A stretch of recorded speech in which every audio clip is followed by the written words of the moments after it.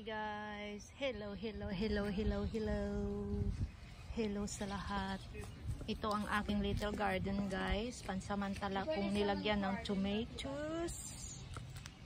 At mayroon akong nilagay dyan. Hindi po yan upuan guys ha. Hindi yan upuan. Hindi pwedeng upuan yan. Otherwise magbaliktad tayo dyan pag inupuan natin. Ayan ay para sa cartoon na ilalagay ko. So,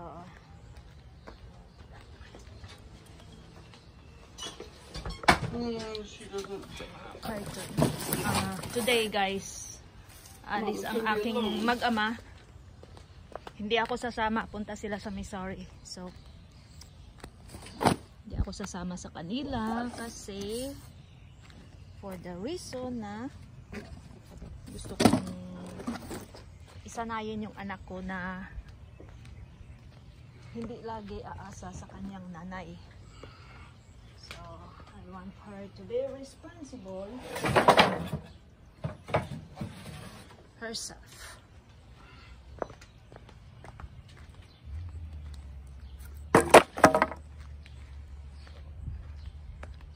Mainit kasi guys, kaya kawawa yung tomatoes.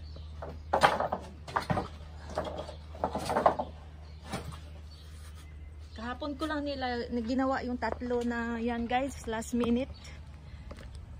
Siguro 3 piraso nagawa ko in less than 1 hour. Yes.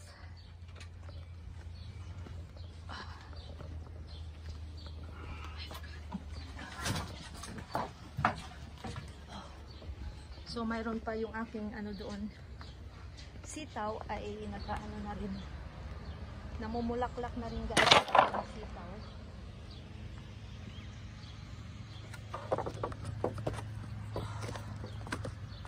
So, ganyan ko lang yan dyan.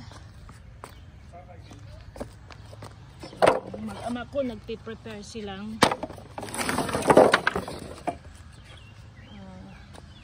alis. So, ganyan na yan guys. Dito kulang pa isa yan dyan eh.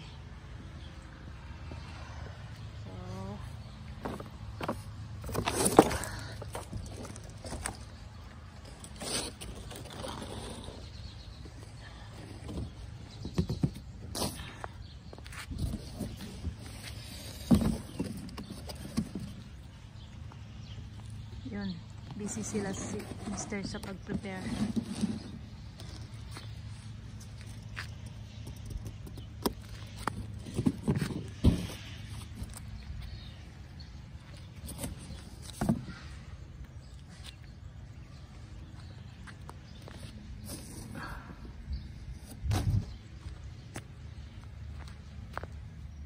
Dapat ganun, okay? Dapat ganyan.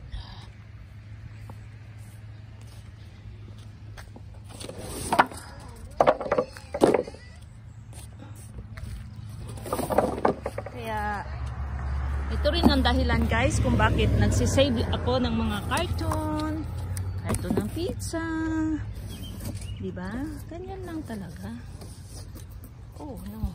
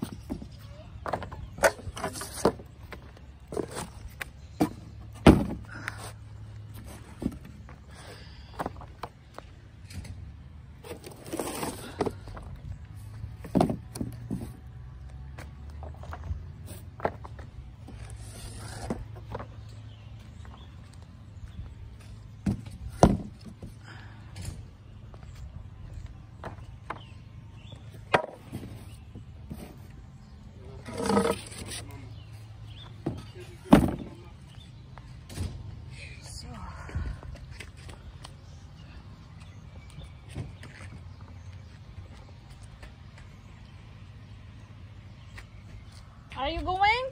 Are you sure? Yeah. Really? Give me a hug. I did. I love you, dear. Okay. Be careful, okay? You be safe, Vic, and give us a call. Okay. How many mobile did you get? We got 2 mobile. Okay. Okay, Kenzie, ha? Be responsible. Don't argue with tatay. Listen and don't be rude. Understand? Listen to grandma also. Listen to anybody.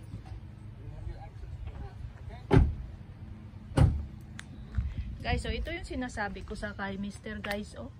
Ewan ko sa kanya. Bahala siya dyan. Sinasabi ko sa kanya na ayusin na yan. Hindi daw yan importante. Bahala siya dyan.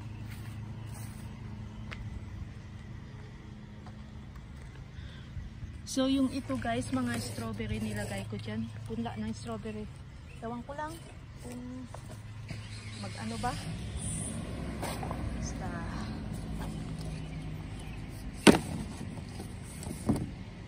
mamaya ko lang ito ilagay kasi hindi pa masyadong mainit. So ito yung aking mga ano guys. May tomatoes rin yan. Tapos ano yan? Beans. Yan ba? Yan. Watermelon. Watermelon. Sana nga. Beans. Namumulaklak na kaya guys yung beans ko. Ayan oh. Yan oh. Yan, may watermelon din dyan. Medyo masikip na. Ay, ito may bunga na. Yak, ayan oh, bunga na guys. May bunga na. Yes. Alis na sila guys.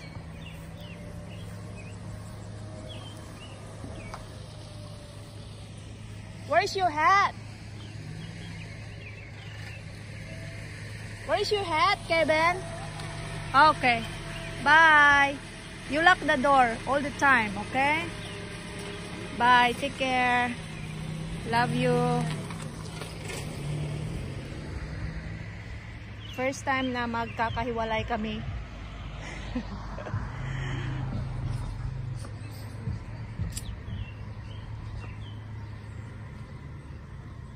Ito guys ang na-survive sa winter guys, oh. Ang aking celery. Na-survive siya kasi tinakpan ko siya ng plastic ng 1 gallon milk.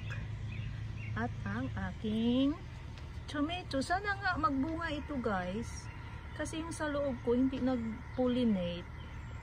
Ito guys ang sinasabi ko guys. O kaya takot ako na ma-overnight yung tomato ko. Lagi ko siyang pinapasok sa loob. Kasi ito guys, oh, yan, mga sinulid na yan.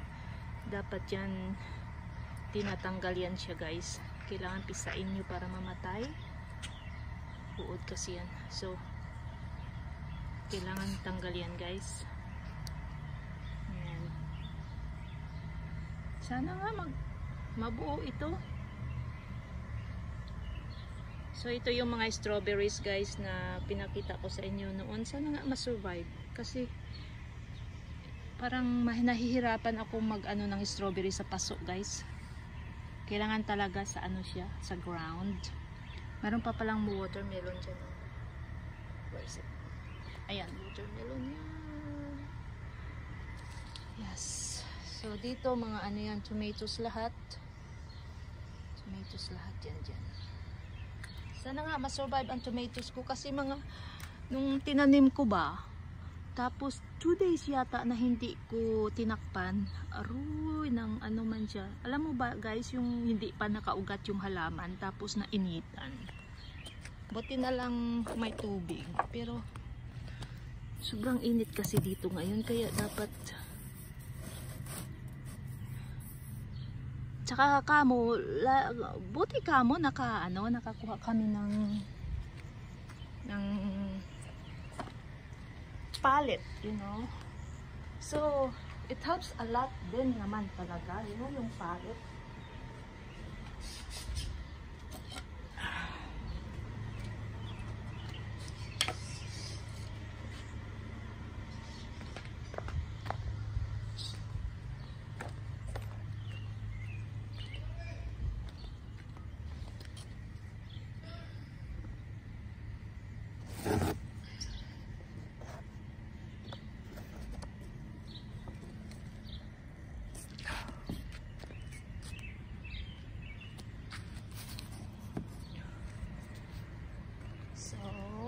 mamaya ko na ilagay yan para doon kasi hindi pa naman masyadong mainit. So, yun lang guys. Thank you so much for watching. Thanks a lot. Have a great day to all. Bye bye.